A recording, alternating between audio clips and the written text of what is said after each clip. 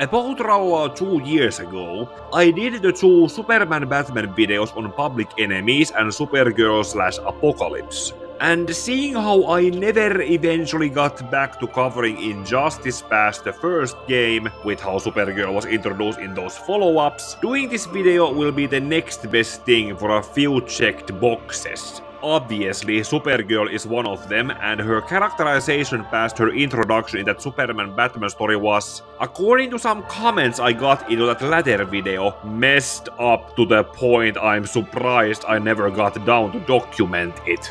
Still, I'm going to postpone that in favor of this other story that among the pre-New 52 DC animated original movie universe films is seen as an unofficial sequel to that last movie with Supergirl in it. Superman Unbound, which is based on the Superman Brainiac storyline from Geoff Johns' Action Comics run. It was set after the year 1 later time skip following Infinite Crisis, after Superman had gotten his powers back from fighting Superboy Prime through a red sun. Geoff Johns also brought Richard Donner to co-write the reintroduction of the true Terrence Stamp-inspired General Zod and the introduction of Chris Kent, aka Lord Zod, General Zod's son that Superman and Lois briefly adopted as their son.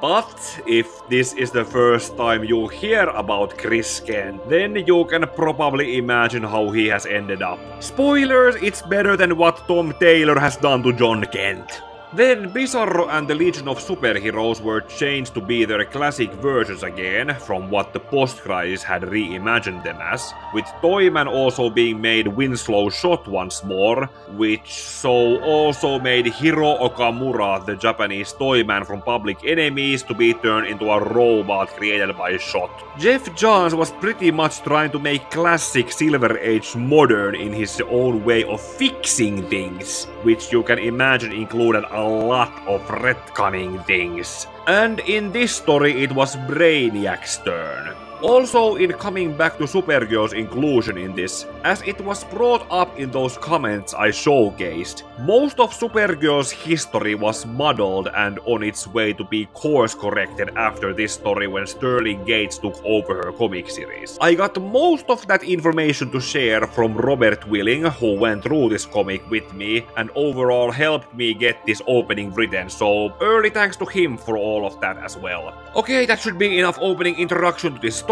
so let's begin already.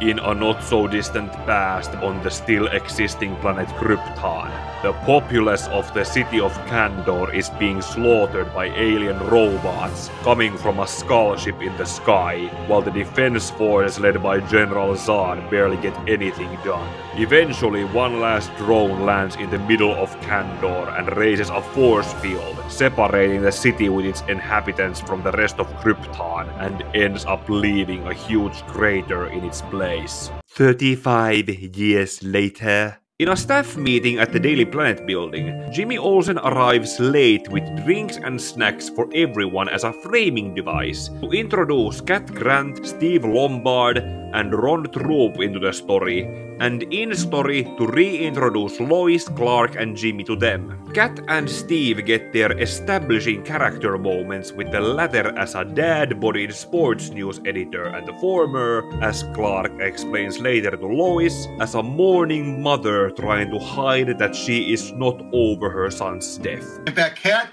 this is her big return after being in LA for so long after the death of her son in the 90s. Yeah. Which, this is meant to imply that her time in LA changed her for the worse, not the better. Including getting, a boob job. After that meeting is over, Clark hears a report about something falling to Earth from space and leaves to respond to it as Superman. That something turns out to be a voiceless Brainiac drone that engages him in combat, while also drawing blood to analyze, and then shuts itself down after confirming that Superman is a Kryptonian. Meanwhile, far away in the deep vastness of space, the skull ship from the opening is shown reacting to the report of having found a Kryptonian after 241 previous failed attempts. But this then ends up being another failure because the report didn't include the coordinates. Back on Earth, Superman has taken the Brainiac robot to the Fortress of Solitude, where Supergirl accompanying him confirms that the robot is not Brainiac, and that Superman has in truth never actually met Brainiac. Every previous encounter has been probes that developed advanced artificial intelligences and went rogue. The true Brainiac, as Kara remembers from growing up on Krypton, is what she had lived through in the opening prologue before she was sent after baby Kal-El by her father Zor-El. Reliving Brainiac's invasion as she tells Clark about it causes Kara to use her heat vision to destroy the probe robot, while she also narrates her horror experience to him, which naturally causes Clark to try comforting her. Kara's floodgates are still already open, and she so keeps pouring her emotions about Kandor's possible abduction and how she was sent to look after her baby cousin, but as her rocket was caught in suspended animation, she is now looked after by the grown-up Clark, who unlike Kara has no people to remember, miss, or nightmares to fear over.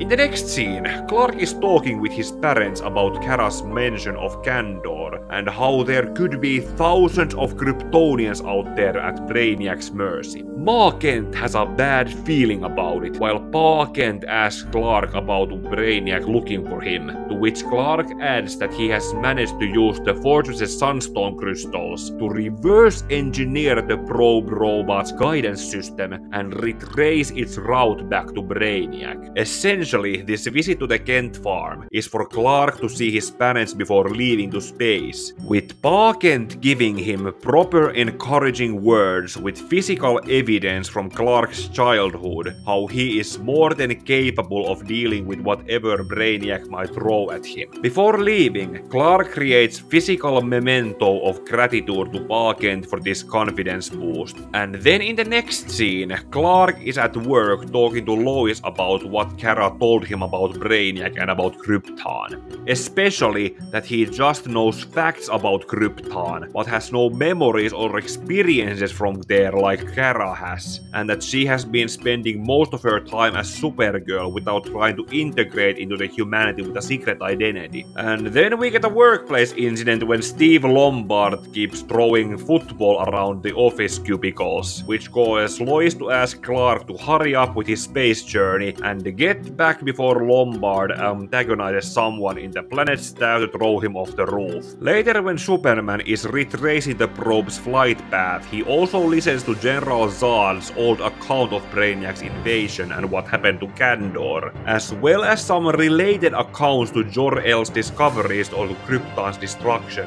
that he doesn't get to hear before the file ends, and his ship arrives to an alien planet that Brainiac is attacking. So naturally, Superman charges to tear the probe robots apart in trying to defend the aliens in order to get Brainiac's attention, but that only leads to him getting hit back and being forced to watch as the alien city is isolated into a force field, while Brainiac's ship fires a missile at the nearby sun to cause its escalation into a red giant and so destroy the unfortunate planet. Superman is also caught in the blast and so left vulnerable for Brainiac to collect onto his ship. Meanwhile on Earth, Kara, who was not told of where Clark went, comes to ask about his whereabouts at Daily Planet as Supergirl, at the same time when Cat Grant is making a clear effort into looking good while doing her job as a gossip reporter. So Supergirl's sudden appearance causes Cat simps to turn their male gazes at her. And the situation almost gets worse when Supergirl's X-ray vision passively notices Cat's breast implants to confuse her, but Lois then appears to pull Kara away from receiving Cat's scorn for the accidentally innocent embarrassment she caused. In the privacy of the planet's rooftop, Kara asks Lois where her cousin has disappeared to, with the next scene showing him be orally probed by Brainiac's robots on his ship. The process causes Superman to get visions of what Brainiac has been doing to different alien worlds, which causes him to wake up and fight himself free to discover everyone else also trapped inside the ship. After forced to defend himself against another prisoner, Superman makes his way deeper into the ship to find multiple bottled cities with Kandor among them as Kara believed it to be. But then Kandor is ripped out of his reach, and Superman is then brought face to face with the true form of Brainiac, who seems to be adapting his physical strength to balance with his intellect to just tank everything Superman throws at him, while making passive commentary about his Prime Directive, aka the fact that he collects bottled cities as samples of information and destroys the original worlds to make the collected information unique. Then in the middle here we have a scene from the Kent farm where Ma and Pa Kent see birds falling from the sky, while Brainiac keeps passively roasting Superman for his inferiority and beating him up, but also revealing that the earlier probing his robots did to Superman have revealed from his mind to Brainiac where Earth is, that they have already arrived to Earth, which will be assimilated into his collection, and that like Superman, Supergirl will be taken into the same processing he went through. And around the same time as Lois and Kara are continuing their discussion on where Clark has gone, and the Daily Planet staff is busy doing their jobs, Brainiac's ship appears above Metropolis to cause chaos, panic, and pandemonium, with Kara naturally falling into PTSD in seeing Brainiac's ship in the sky before the probe robots are launched around the city to attack people, and Supergirl, in trying to face her fears, charges at them to protect Lois so she can run for safety. In the Skull ship, Brainiac is passively telling the struggling Superman that he is pretty much going to do to him, Earth, and Kara what Cell did in Dragon Ball Z. You will soon be a part of something far, far greater than you can possibly realize. What do you mean? You will be absorbed into perfection. Having probably watched the Cell saga at some point of his life, Superman fights back in horror and uses that one method Goku used to fight against Frieza on Namek. And that appears to be the first critical damage Superman manages to deliver to Brainiac in breaking his ability to tank. So he then manages to punch Brainiac down for the count before going to look for Kandor again. When finding it, Superman is contacted from inside it by Zor-El and Allura, Kara's parents, who had repurposed some of Brainiac's technology that General Zod's forces managed to recover to save Argo City from Krypton's destruction, which had unfortunately summoned Brainiac back to them when he sensed his technology being used and slaughter its citizens in assimilating it to his ship. That is where Kara had been sent to Earth from after her cousin, as seen in the Superman-Batman comic. But by this point, Brainiac has gotten himself back up to restrain Superman once again, and have his ship collect Supergirl on board, while also isolating Metropolis into a bottle in his collection. And then to make this already bad situation worse, Brainiac fires another missile at the sun to escalate it to turn into a red giant to consume Earth, just like with what happened to that previously seen alien world and to Krypton. Was this one of those other retcons that would have tied Brainiac into actually, from what I understand, he normally does that with other planets. It's what leads Superman to think that, but then he later revealed Krypton was doomed anyway. So, because look what happened. He sends the missile out, it caused an instantaneous detonation. Here, so in the case that Kandor and Krypton still had a good couple of years left. So it's basically a case where he came by, scooped him up, but he knew they're gonna die. It's gonna die anyway. I don't need to do anything. Then to add insult to injury, Brainiac ends up deeming Earth technologically and culturally irrelevant to be added to his collection, while questioning Superman why he even bothers with them. That insult, along with hearing Lois and the rest of Metropolis calling out to him, then empowers Superman to free himself from his restraints and show Brainiac that he is a combat pragmatist in knowing when to use brute force against his opponents. With Brainiac on the ground again, Superman grabs the bottled cities holding Metropolis and Kandor, while promising to come back for the others, before rushing to save Supergirl from the robots doing to her what they did to him, and as Brainiac has once again recovered to come for them again. Superman tells Supergirl what the situation is, and that she needs to stop the missile from reaching the sun to save Earth, while he has to get a third round against the approaching Brainiac. While Kara is afraid with her PTSD, Clark tells her that it's okay, because courage is about being afraid and doing what you need to do anyway. With that added confidence, Supergirl charges after the missile as Brainiac menacingly approaches Superman, who this time is ready to fight smarter by countering his attacks, and properly uses his powers to drag Brainiac outside of his ship to fall down to a bog somewhere on Earth. Essentially outside of his sterile safe space, Brainiac is now exposed to bacteria, microscopic organisms, and other forms of life for the first time that he cannot control. And that is how Superman ultimately manages to bring him down.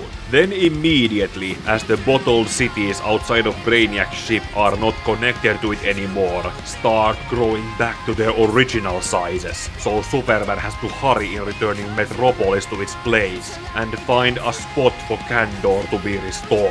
Brainiac, still as a sore loser, remotely fires at another missile from his ship that goes ignored by Superman as he is more focused with the restoration of Metropolis. It ends up costing him, as while he is flying Kandor to an isolated location, the missile is fired at Kent Farm, where Pa Kent manages to push Ma Kent out of the line of fire, while Supergirl manages to deal with the previous missile. And while Supergirl is in space, with Superman somewhere in the Arctic witnessing Kandor's restoration, the physical stress of surviving that attack causes Pa Kent to suffer a heart attack, with Clark not being able to hear his mother calling out to him over the noise Kandor is making. And when the noise stops, it's far too late for Superman to react anymore, as the story ends with him arriving to his childhood home to embrace his mourning mother and passed away father. Let's start with the obvious elephant we have in the room. Gary Frank is one of Geoff Johns' go-to artists, and seeing how Johns had co-written most of his Action Comics run with redone, Superman, Clark Kent, and Lois Lane are obviously drawn to resemble Christopher Reeve and Margot Kidder, with Supergirl also being made to look like Laura Vandervoort from Smallville, which was on the air at the time the story came out. That then also ended up giving the other characters some unique and diverse faces, not to make them come across as random NPCs, but also made me see Brainiac with the same face that Gary Frank would later draw onto Lex Luthor in Superman's secret origin story. Otherwise, Gary Frank is not a bad artist, and his art has definitely improved since after he did this story. Now to comment on how the story was told. Geoff Johns' reinvention of Brainiac from the artificial intelligence that most people know from Superman the Animated Series made him become a biological alien entity once again, and the collector of worlds that he had been originally created as in the Silver Age, although not as a silly version, but rather as a malicious force of nature that Superman was shown to have a pure hatred and disgust for. Otherwise, Brainiac is no different from his previous robot/AI forms, as he was still collecting bottled cities. So, from a certain point of view, Geoff Johns did to Brainiac pretty much the same thing as the Archie Sonic the Hedgehog comics did when they had to address changing Dr. Robotnik's name to Dr. Eggman. Long story to explain that, but it also included turning him into a robot and then being made organic again.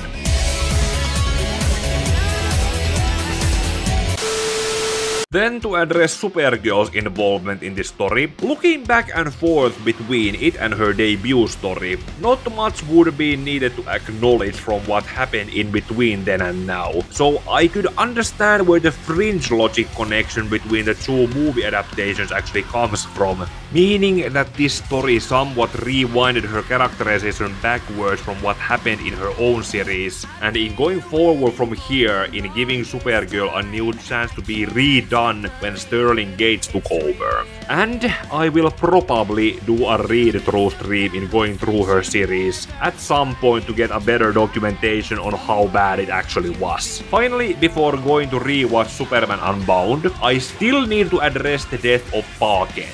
Now, I can only assume that this was done because Geoff Johns had re-established Superman's lore to match up with the Richard Donner films, and Pa Kent died to a heart attack like this in the 1978 movie. Pa Kent stayed dead in the comics up to the New 52, where Grant Morrison had both of Superman's parents be dead from a car crash as the status quo, up until it took Dr. Manhattan in Doomsday Clock about a decade later to literally retcon them back to life. That kind of came to a full circle with Geoff Johns writing it, so in a funny way, he giveth back what he originally took away. I then have more to say about the story along with the elevated roles of the Daily Planet staff, but that would be better done when also talking about the animated movie, so let's move onward with it.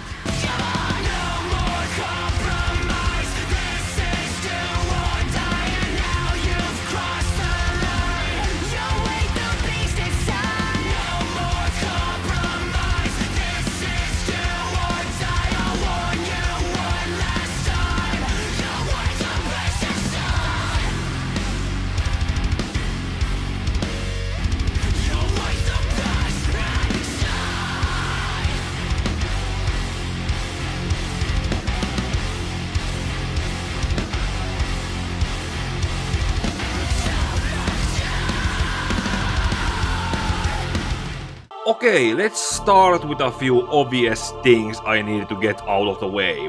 General Zod is not included in the movie's opening. Cat Grant is included, but she doesn't have a voice actor. Same thing with Pa Kent, and he doesn't die. Steve Lombard is turned into a Flanderized lawsuit waiting to happen. Clark and Lois are not married. This is made to be Superman's first confrontation with Brainiac in learning about his existence. And I think this movie unnecessarily padded the story in probably feeling that it was too short. Unlike Joe Kelly with Superman vs the Elite and Jude Winnick with Under the Red Hood, Geoff Johns was not included with it, just like how he wasn't with any other adaptations of his stories, and the screenplay was instead written by some guy named Bob Goodman. With that being said, I should probably also acknowledge the fact that the premise of Superman Brainiac has been rehashed more times than once after it first came out. First by Grant Morrison in Hanen New 52 Action Comics run, and then also in the Superman 78 comic series. Both of those stories had Brainiac debut like in this story, and either introduced the bottle city of Kandor or had Metropolis be put into a bottle. That being said, Superman Brainiac was more or less a story idea on how to introduce Brainiac as a Superman villain, so the adaptation with Superman Unbound could end up being seen as a retelling in the form of Brainiac's debut.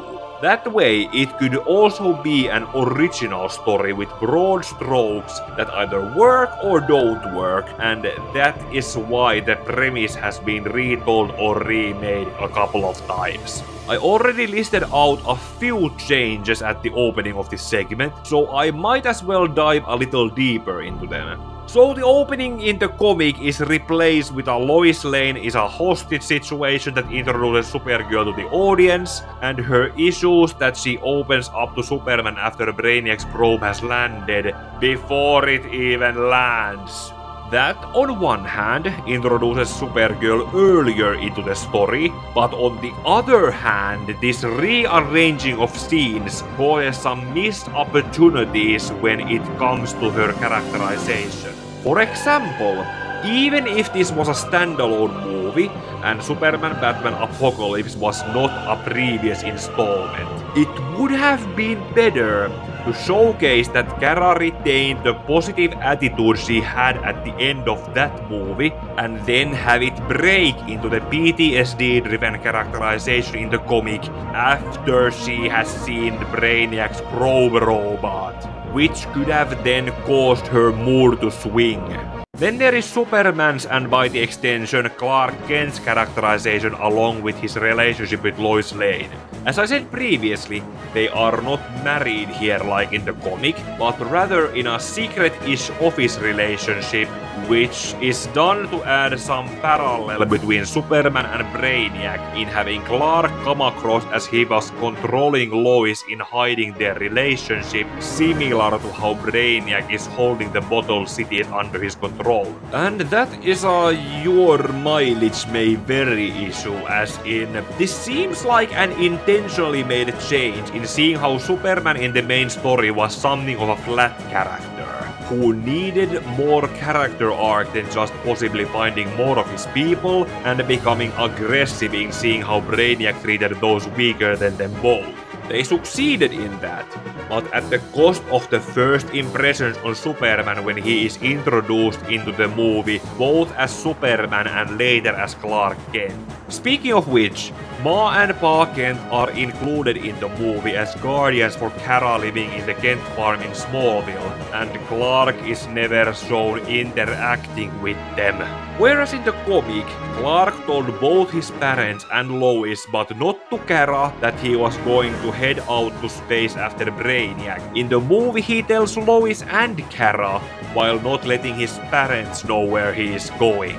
And before moving on to Brainiac's portrayal, let's talk about the Daily Planet staff. Steve Lombard, as I previously said, has been Flanderized into a walking lawsuit waiting to happen, and also had his few heroic qualities adapted out by changing him to cower from Brainiac's robots to be saved by Lois, whereas he and Ron saved Cat from the same situation in the comic. Cat Grant is then pretty much a non-entity as a background character who doesn't even have a voice actor. I suppose that might have had something to do with Bob Goodman and the others working on the movie not being able to see past the facade of a mourning mother and just saw Cat as the cougar that most people too lazy to read did. Jimmy Olsen also has a moment to shine when Lois has him use his signal watch to call Supergirl to the roof of the Daily Planet building, because the movie waited her coming there earlier just as a nod to the same scene from the comic. Okay, and now we can talk about Brainiac's portrayal, which is not much different from the comic, although I am not sure if John Noble's voice was the one I would have initially imagined hearing from reading this dialogue. I did not destroy Krypton after uploading my specimens, because the planet was about to destroy itself. Then the movie seemed to have been extended to reach the wanted runtime, by having Superman end up getting miniaturized into Kandor and meet Kara's parents in person, then escape from there with Brainiac's teleporting robots, I found this part ingenious in showcasing Superman's combat intelligence, and imprison Brainiac into his cocoon while escaping from his skull ship. This did not happen in the comic, and Superman was imprisoned inside the ship while Brainiac had already made his way to Earth and put Metropolis into a bottle. Not to mention, while escaping Brainiac's ship, Superman does damage to it in attempting to slow Brainiac down, but could also be unintentionally compromising the life support systems needed to sustain the bottle cities in the ship. What the hell is wrong with you? And so the comic's plot is stretched longer by having Superman flee with Kandor to Earth, show it to Kara along with her parents in the Fortress of Solitude before Brainiac reaches Earth, fight against the robots with Supergirl before Metropolis is put into a battle, and that is the filler we got to reach 75 minutes runtime. So, when Superman is recaptured and put where he was at this point of the comic, we get this scene. Your sentimental attachment is grotesque. Even you must realize how worthless they are. Such a savage world. Its scientific achievements paltry, its weapons unimpressive.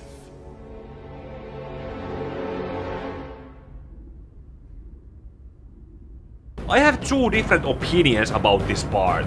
On one hand, yes, this is the movie's signature scene that the movie is most known for. However, when I have to compare the two situations from both the comic and the animated movie, we have a clearly desperate situation where Brainiac has Metropolis added to his collection of bottled cities, Superman is held in restraints, Supergirl is out of commission, Sun has been fired at with a missile that can turn it into a red giant to consume Earth, and Brainiac is talking down on Superman while dismissing Earth as disgusting. In the comic, Superman hears Lois's voice among the people trapped inside the bottled cities, which all combined cause him to break free from Brainiac's bindings and fought to get Metropolis and Kandor before going to help Supergirl. In the movie, Superman just frees himself as if he could have done it all along, and just decided to do it after Brainiac had insulted Earth and humanity. Then when it comes to Lois being shown as if she was calmly waiting for that to happen, and then flipping Brainiac off before it did. Okay, Superman will always save Lois Lane. There is no stakes then. That's just really crappy writing. If I ever have a situation where I'm depicting something dangerous and the audience just doesn't care because they know what's gonna happen, I failed as a writer at that point. Pretty much as Jared said there, the stakes and the tension of this desperate situation is deflated when the people in danger are shown to be waiting to be rescued. Cool scene on its own for meme purposes, but when I have to acknowledge it within the context of the movie around it, seeing Superman break himself free goes from being a hell yeah moment to a what took you so long moment. After that, the minor differences are that Supergirl is not given the same "it's okay to be afraid" encouragement, because Lois apparently gave it to her instead earlier, before going to stop the missile from hitting the sun, Brainiac being reduced in his fight with Superman into the equivalent of a black box, without getting a chance to take out the Kent farm as a petty last move, Kandor being restored to its regular size on some alien planet to bait a sequel that never happened along with Brainiac's black box, and then there is a public marriage proposal between Lois and Clark before the credits roll. Fun fact, by the way, I have collected scans to do this kind of video with the death of Superman, and that exact thing happened because they had gotten engaged in the first place and could not get married in the comics before the Lois and Clark TV show did it first. But back to comparing these two things. While Superman Brainiac is clearly the better version of the story with better art, story structure and character arcs that set the stage for stories that came after it, Superman Unbound had some strong suits such as the cast of Matt Boomer as Superman. So what's your excuse? You volunteered to be their hostage? Stana Teague as Lois Lane. Other reporters don't have the access I do. Molly Quinn as Supergirl. Calls itself Brainiac. We were in Kandor, visiting friends when those things attacked. And the aforementioned John Noble as Brainiac. I have been claiming worlds for centuries before you were born. You thought it would help you to disconnect me from my ship. You failed to comprehend. This ship is me. Constructed around me. An extension of me. Of which I am still somewhat unsure if he was directed to do his performance the right way, or if his dialogue was written properly. Without getting a sequel to it due to low sales on DVDs, it however still has that feeling of what could have come after it with different changes made into it from the comic. And so it's ultimately left as the first and earliest retelling of Superman Brainiac, followed by Grant Morrison's New 52 Action Comics run, Superman 78 comic, and before Henry Cavill was sent to do Warhammer 4K for Amazon, there were fan speculations to make his next Man of Steel movie based on Superman Brainiac. And in going forward, my next comic book adaptation comparison review should so far include For the Man Who Has Everything, The Death of Superman, and Crisis on Infinite Earths divided into 3 parts. Until those projects get into production, remember to like this video, comment something about it down below, share this video for more people to see, and subscribe to the channel to be alert when the videos are coming. Also, ding the bell to be alerted for when I'm doing gaming streams for a chance to chat with me, and may your heart be your guiding key.